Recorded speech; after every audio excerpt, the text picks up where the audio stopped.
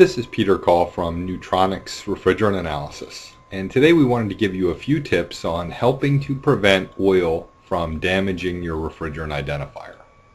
The first thing we want to talk about is what oil looks like when it gets in the identifier. Here I have a filter, and this filter has been contaminated with oil. You'll see the red on the end. If we look closely, you should be able to see some of the oil here on the inlet fitting. This is a fresh filter. You notice there is no red, no pink, no anything. What happens is the oil gets from the vehicle into the low side hose that we use to test the refrigerant, travels up into the hose, goes into the regulator inside the unit, and then goes through the filter.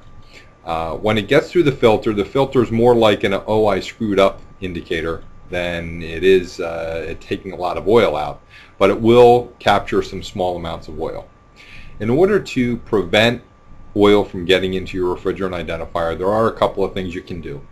One, make sure that the vehicle has been turned off and is at rest for several minutes prior to connecting the refrigerant identifier to the low side port.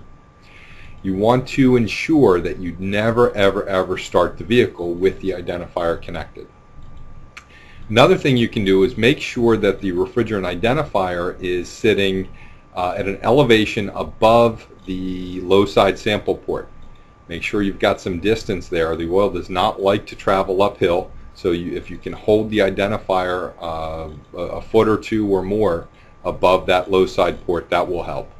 Finally, we've had some customers report to us that they can take a gauge set, connect the gauge set to the low side port on the vehicle, and connect the identifier to the back side of the gauge set. When you run the identifier test, you may get a lot of air in the first test. So we would recommend that you perform a second test to make sure that you get a good refrigerant sample. That's it for today. If you have any questions, you'll be able to reach me at the numbers that will be shown in just a moment. For Neutronics Refrigerant Analysis, this is Peter Call, and we will be back to speak to you soon. Thanks and have a great day.